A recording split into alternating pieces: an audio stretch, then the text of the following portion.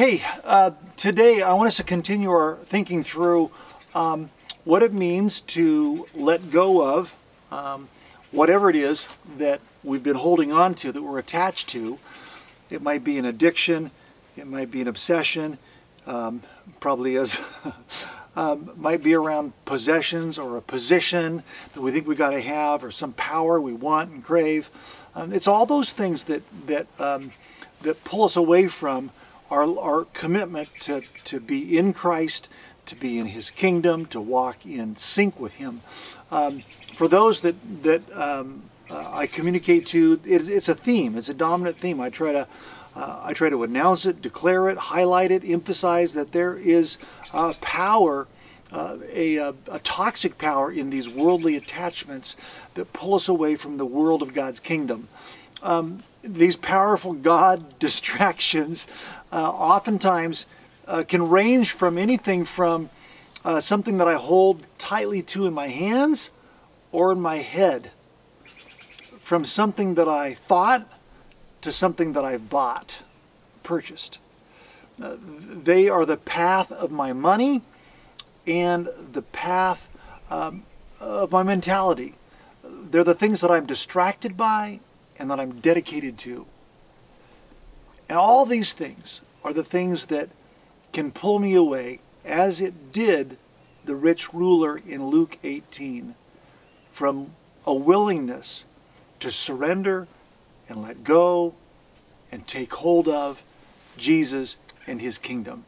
Today, I'm hoping that you will just recognize that if you are in that struggle, welcome to the struggle. It's what we all struggle with.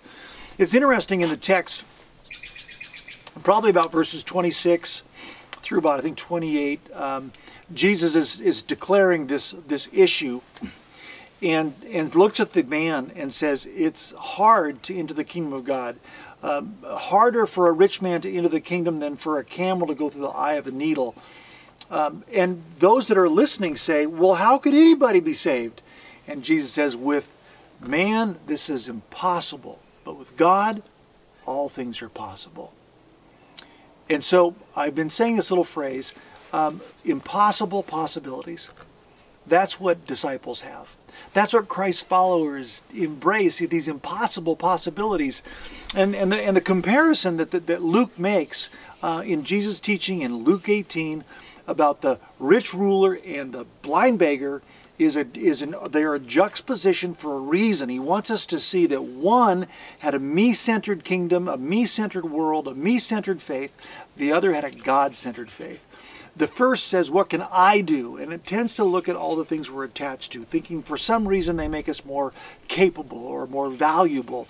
And we oftentimes find our identity getting all woven into them.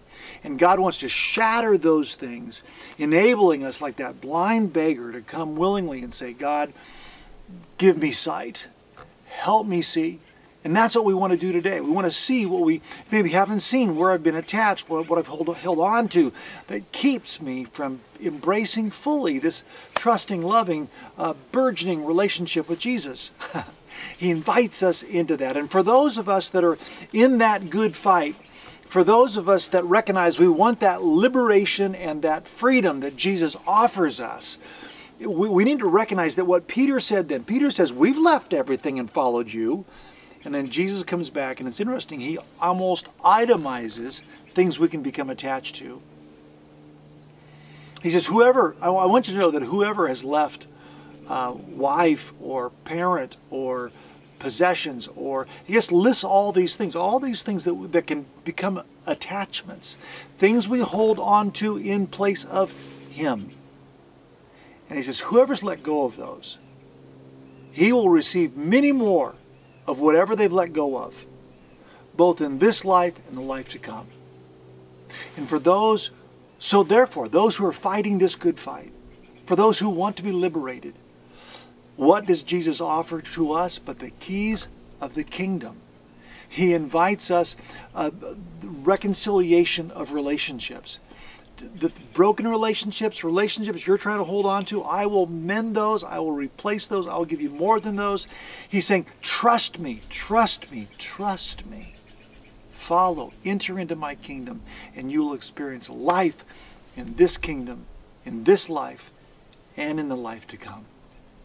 Heavenly Father, we ask you, Lord, that you empower us, Lord, to let go of those things that are inferior, to take hold of that which is superior.